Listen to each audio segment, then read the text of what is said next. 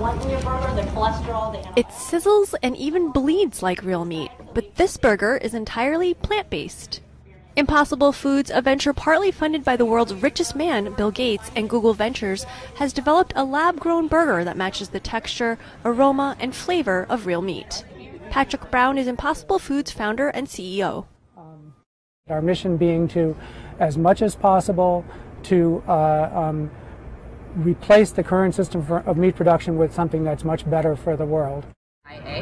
The burgers were a big hit at this San Francisco tasting event. I'm really impressed by its texture, and it's pretty juicy, and it's got kind of mimics that, I guess, like, I don't know, if kind of fatty, kind of juicy flavor that maybe like a medium cooked burger would have. exciting. I think that we have to be thinking about solutions for the future, but mostly we make choices for the restaurant based on what's delicious. And I'm really impressed with the way that this burger tastes. Global sales of meat substitutes jumped to an estimated $4 billion this year, a 42% rise since 2010. Tyson Foods, the biggest U.S. chicken processor, jumped on the fake meat bandwagon by taking a 5% stake in Beyond Meat, also backed by Gates.